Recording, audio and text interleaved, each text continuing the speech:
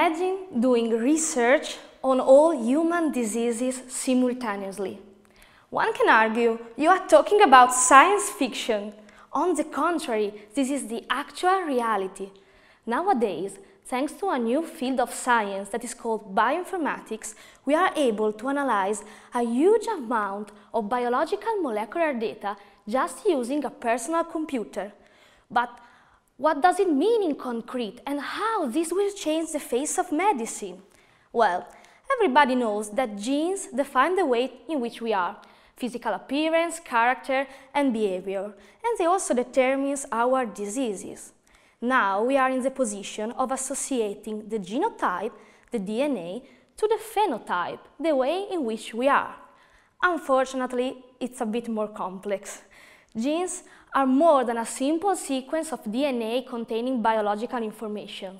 They are molecules with their own 3D structure.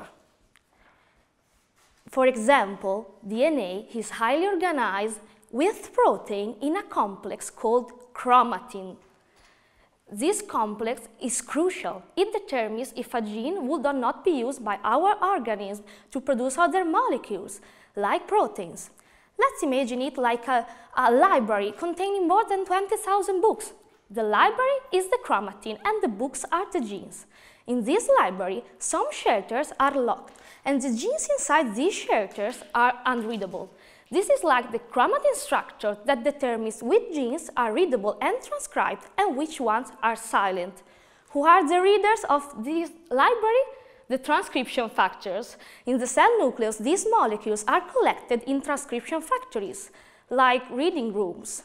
So, is it possible to associate the knowledge of the chromatin structure to the gene disease associations? This is the idea at the basis of our database, eDGAR. Our aim was to collect and retrieve this data. In eDGAR, given a malady, you know all the related genes, or given a genes, all the related maladies. Moreover, you will have all the interactions among genes and the transcription factors regulating their expression, and also on which chromosomes. So now we know the books, the shelters, and the readers.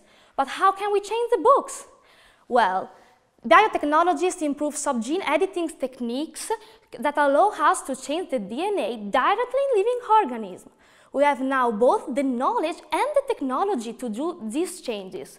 With my work, we make some step forward in the comprehension on the molecular mechanism underneath the appearance of a disease, and we made it for all the pathologies at the same time, free, available, online. This is the era of genome editing.